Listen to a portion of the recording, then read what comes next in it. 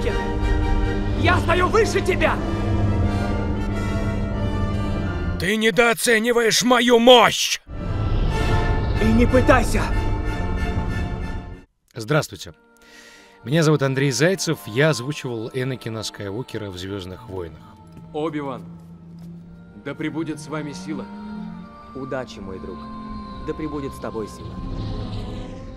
Сегодня мы что-то попробуем такое изобразить, что было несколько, мы с коллегами тут читали, какой-то 2003 год, 2002. Голос был другой, конечно же. То есть какие-то нотки узнаваемы сейчас, безусловно, но мой персонаж, который закрепился за мной здесь, в России, в Страже Галактики, это Питер Квилл, Звездный Лорд. И вот сегодня это вот тот голос, который вы слышите в данный момент. Просто хочу напомнить, это мой корабль. Я здесь главный. Я помню. Конечно, это не единственная роль, и полный список есть у меня на Кинопоиске. Есть совершенно разные персонажи, но так случилось, при том, что я никогда не являлся фанатом «Звездных войн», и сейчас, если меня спросить, а вот что там внутри, что это за история, кто кому приходится, кто такой Дарт Вейдер, откуда появился Энакин Скайуокер, я не скажу. Я никогда не пересматривал эту сагу, наверное, целиком. И, возможно, это не очень хорошо для артиста, который делает роль на дубляже, но так бывает. И я, наверное, не одинок в этом смысле, если говорить об артистах дубляжа. Вот. Но роль Энакина, она явилась для меня такой ключевой, роковой, решающей. Мало того, что вот в среде дубляжников, будем так выражаться, у меня появилась погоняла Энни, либо Энакин. А кого будем звать там? Энакин. Или там не будем звать Энакин. Джедаи, конечно, сильны, но даже самые опытные магистры не смогли бы выжить в брутальном мире средневековой Скандинавии. Это территория викингов, и благодаря им мы с вами смотрим это видео. Встречайте, мобильная игра «Викинги». Ты должен стать настоящим героем-завоевателем, чтобы попасть в Вальхаллу и пировать в чертоге Асгарда. Построй неприступный город, собери многочисленную армию и горы ресурсов. С благословения Одина ты преодолеешь все препятствия на пути. Но не в одиночку. Объединяйся с союзниками в кланы и совершайте набеги вместе. В игре куча PvP и PvE контента. Скучать не придется. Лично мне очень нравится такой жанр игр, когда можно окунуться в прошлое, сражаться в ближнем бою, выстраивать собственные владения. Поэтому столь качественная игра меня затянула. Сражайся с честью, и да помогут тебе боги. Также я хочу анонсировать конкурс. 2 счастливчиков, достигших максимального уровня дворца до конца августа среди остальных участников, получат возможность выиграть MacBook Pro, а также новенький iPad и клавиатуру к нему за 1 и 2 места соответственно. Розыгрыш состоится 3 сентября. Скачай «Викинги» по моей ссылке в описании и начинай свое приключение. Почему она умерла? Почему я ее не спас? Я должен был ее спасти. Когда-нибудь я смогу. Я буду самым могущественным из джедаев. Я обещаю тебе. Я научусь делать так, чтоб люди не умирали. Энакин. Это Оби-Ван виноват. Он завидует и не дает мне воли. Что с тобой, Энни?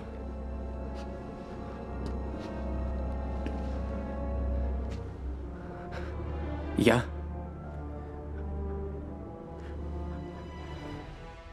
их убил. Они мертвы. Их нет. Я их всех уничтожил. И не только мужчин,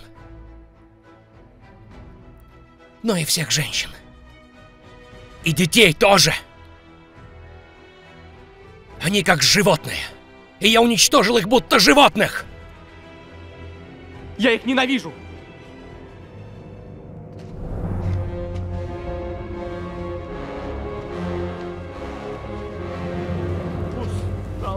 держаться. Я положу этому конец навсегда. Так нельзя! Его следует судить. И Сенат, и все суды в его власти. Его опасно оставлять в живых. Я слаб и стар. Ой, не убивай меня. Джедаи так не поступают. Он должен жить. Умоляю. Он мне нужен. Прошу, нет, не надо!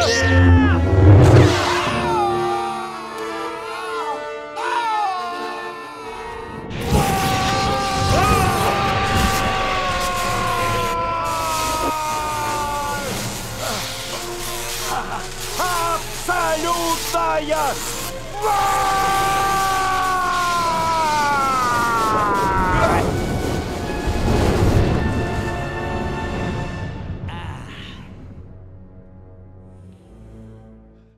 Что я наделал?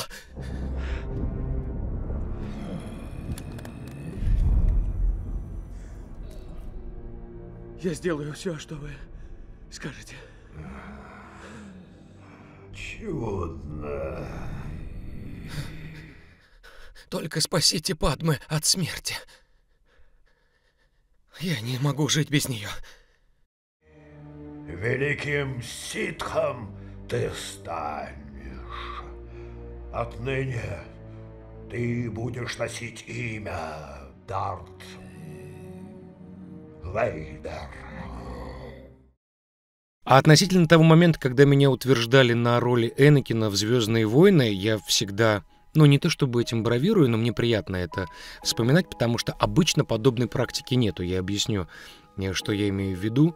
Когда утверждали там, на Lucasfilm, в Штатах, всех главных персонажей на, кажется, около 20, на 20 языков мира, когда переводили, когда утверждали этих артистов, поговаривают, так мягко выражаясь, это даже не слухи, но нам говорили, что решение относительно главных персонажей принимал сам Джордж Лукас.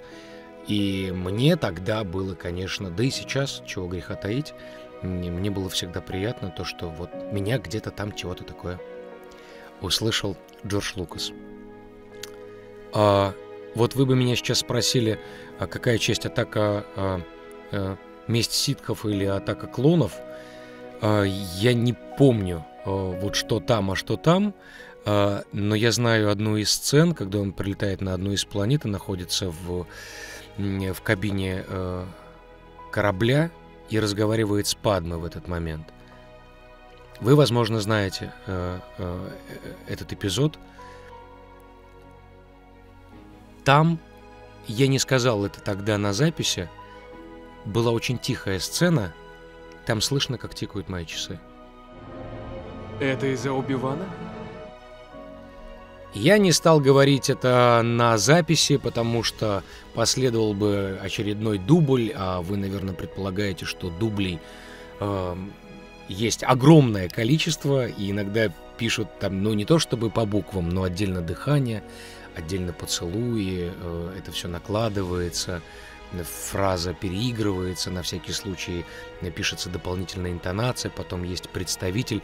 В этой истории сидел представитель Lucasfilm и следил за всеми, кто работает над этой картиной, и постоянно согласовывал с режиссером, там, брать конкретный дубль или не брать, подходит, не подходит. Я, например, вспоминаю, что, например, джедаи, да, джедаи, ударение на «а». Он настоятельно просил всех говорить таким образом, чтобы было такое парное ударение. Джедаи. Джедаи. Для них это было важно. Возможно, тот, кто особенно внимательно и с пиететом относится к «Звёздным войнам», возможно, знает, почему именно так требовали представители кинокомпании Джорджа Лукаса. Ты хороший человек, не делай этого. Я не хочу потерять тебя, как потерял мать. Я обретаю могущество, которое ни одному джедаю и во сне не снилось.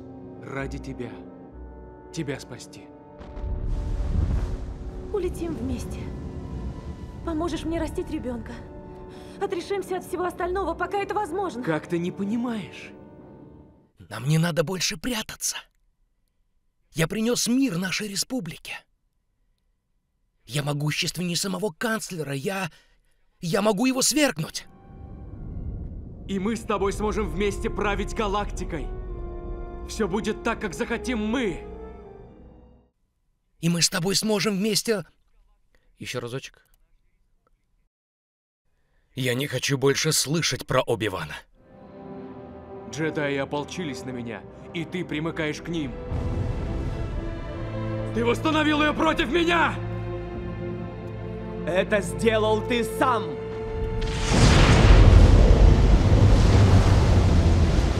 Ты ее у меня не отнимешь! Твой гнев и твоя жажда власти отняли ее у тебя. Ты позволил этому темному владыке смутить твой рассудок, и сейчас ты стал как раз тем, что поклялся уничтожить. Не нужно нотации, Оби-Ван. Я насквозь вижу лгунов джедаев. Я не вы и не страшусь темной стороны.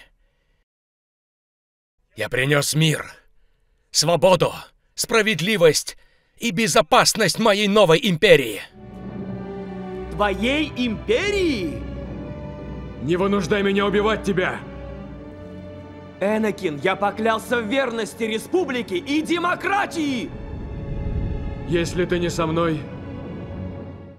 Значит, ты мой враг! Только ситхи все возводят в абсолют. И я выполню свой долг. Ну попробуй. Ты ее... Еще раз, ты ее... Лгунья! Я плохой учитель, Энакин! Я плохой учитель! Как я не догадался, что джедаи замыслили переворот? Энакин, канцлер Палпатин, злодей!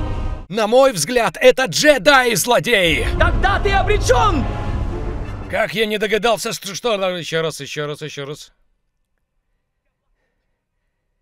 Как я не догадался... Еще раз.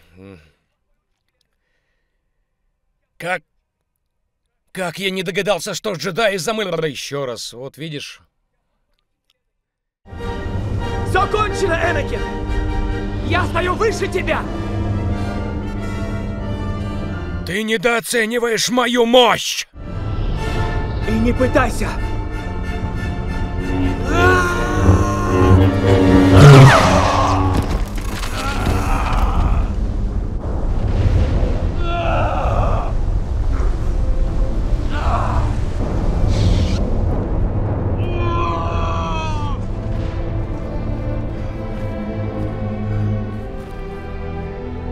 Ты был избранником! Предрекали, что ты уничтожишь ситхов, а не примкнешь к ним! Восстановишь равновесие силы, а не ввергнешь ее во мрак!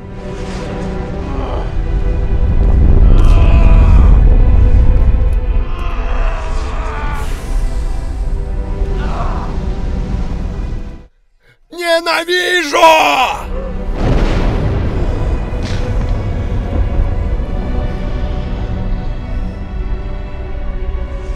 Ты был мне братом, Энакин! Я любил тебя!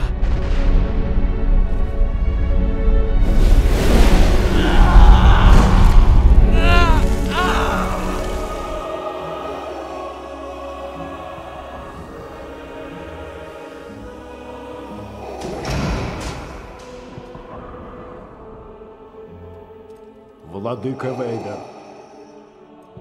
ты слышишь меня? Да, учитель. А где Падме? Она цела? С ней все в порядке? Похоже, что ты убил ее в гневе. Я не мог. Она была жива, я чувствовал.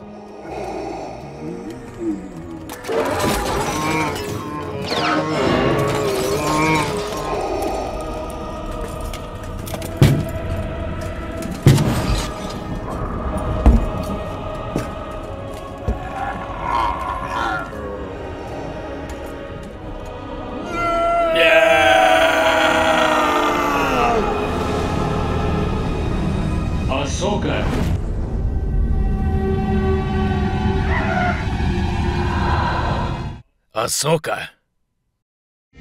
Анакин.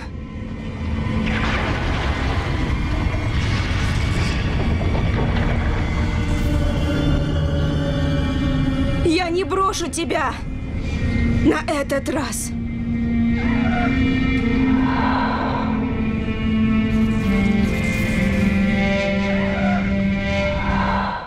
Значит, ты умрешь. Ну вот как-то так. Спасибо всем большое за то, что посмотрели это видео, за то, что потратили свое личное время. Я отдельно, в свою очередь, хочу сказать большое спасибо Александру, автору этого YouTube-канала Лекарок. К слову сказать, настоятельно рекомендую подписываться на него. А если у вас возникают какие-либо вопросы после просмотра вот именно этих минут, которые вы только что получили, вы можете их написать в комментарии. Ежели нет, я всегда доступен в социальных сетях, в частности в Instagram. Мой основной аккаунт — это Андрей Зайцев, или же рабочий аккаунт для заказчиков, те, кто заказывает мне озвучку или начитку какого-либо закадрового текста, это Голос. А так, конечно, подписывайтесь в первую очередь на канал Лекарок. Всем удачи, и я надеюсь, что еще неоднократно встретимся в сети. Пока.